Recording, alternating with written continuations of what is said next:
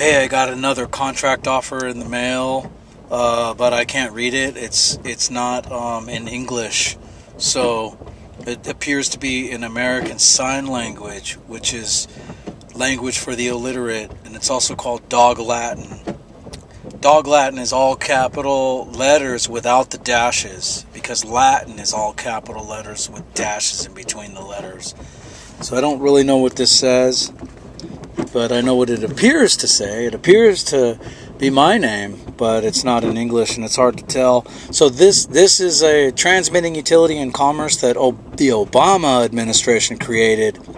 So all your checks, your middle name is initialed, and the rest of your name is all capitalized. All right, I'm going to ask my 6-year-old daughter if it's okay to spell a name with all capital letters.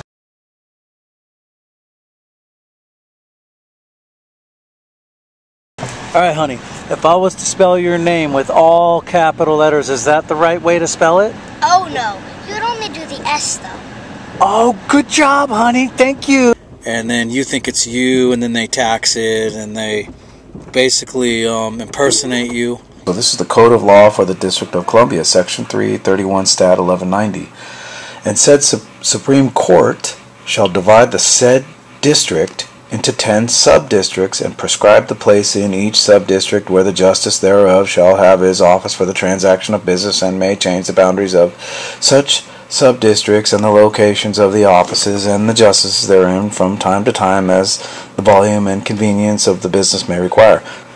The thing is what I know, and you may or not know. If you believe me, you know this. If you didn't look it up, you don't. But that the District of Columbia, when you look up the United States codes of United States, it's also the District of Columbia. So that's how they got you. When you're a U.S. citizen in the United States, you don't know you're in the District of Columbia, and it says right here, it's a corporation, and that comes under the Commerce Clause, which is Article 1, Section 8, or Clause 8, Section 3. Alright, check this out. Supreme Court case, Diet versus Turner, 439 PTD 266 at 26922 U2D 403 1968. The non-ratification of the 14th Amendment by Judge A.H. Elliott, Utah Supreme Court. Alright, listen to this. Zip codes. As we have said, the federal personnel income tax is collected under a military venue within a martial law jurisdiction. Federal Reserve notes are military script circulated within a military venue. That's the District of Columbia I just read to you, people. The problem is that the people don't understand how the entire United States is covered by a military venue. Under the Social Security Act, there was brought into existence 10 federal regional areas. These 10 federal regional areas are the same as a military base. It is not unconstitutional to circulate military script on a military base, as the base is considered to be a military venue. Okay, that's the clause I just told you about, the Commerce Clause, where it allows them to do that. On a military base, as the base is considered to be a military venue. Military script cannot circulate in the civil jurisdiction of the several states. Okay, and the reason why, I told you this last time, Article 1, Clause 10, Section 8 says we can only use lawful gold and silver for the several states.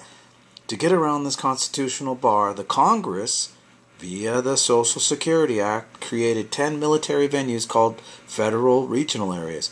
Now that Congress is for the United States Inc., okay, for that corporation, and those are all, that's a privately owned corporation, and they're all shareholders. So that's what's happening right now. That's not the American Congress. But, so anyway, so they sent, the Inquisition Revenue Service is trying to, do business with me. Apparently they don't know how to spell my name, so I put return to sender, no person by that name lives at domicile or in United States Inc., parentheses District of Columbia, because the United States is the District of Columbia, which is a privately owned corporation. all rights reserved. So I'm just dropping this in the mailbox, back in the mailbox, because they have me confused with someone else. So American Sign Language is in the Chicago Manual of Styles under foreign language. So it's right there, and they're looking at it. Like, if you don't know how to read, that's on you. They've told you the truth. Hey, one more thing before I drop this off. I want to tell you that all of the checks that everyone receives is Federal Reserve notes, and so those are IOUs. Those are also debt notes. There's no value to them, and it's a private military script. That's the species used for that corporation calling itself the United States, Inc.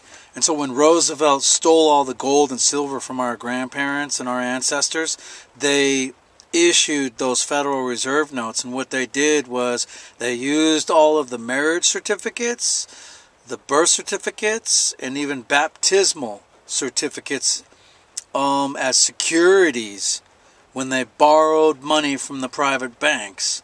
So that's what's going on. So all of that money that's actually owed to the living people needs to be paid back, and that's why they're killing people around the world with these wars and, blovid. But either way, and many other ways they're killing people. But either way, what I'm saying is, believe this or not, no one has ever actually been paid from their work ever since this money system. It's not money, but ever since this system has come alive, because you can't.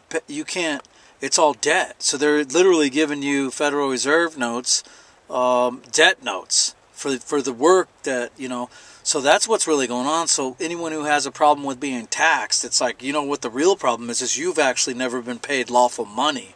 So every check that I get, I turn it over. I think I talked about this before, but just put redeemed in lawful money. It's U.S. code 12411. Redeemed in lawful money. That's the way to do it, but it doesn't mean that, that these criminals are going to stop.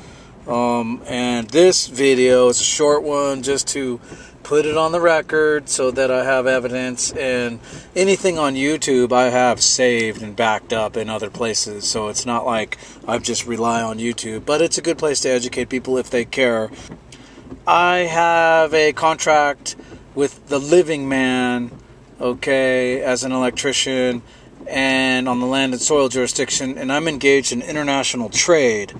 But what happened was he registered his company to the state of California, which is a privately owned corporation, registered at Dun & Bradstreet at 071549,000 without him realizing or knowing. And now that I've taught him about that stuff, he believes me, but it's really hard for people to get out from under this fraud, because they believe that they have to do that. They have to register their corporations, which you don't.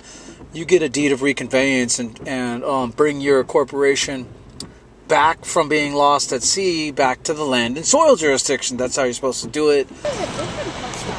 Yeah, I'm so proud of you, honey, because you can read and write, and you're learning how to count and do math, and those are so important. All right, no contract here. Bye-bye.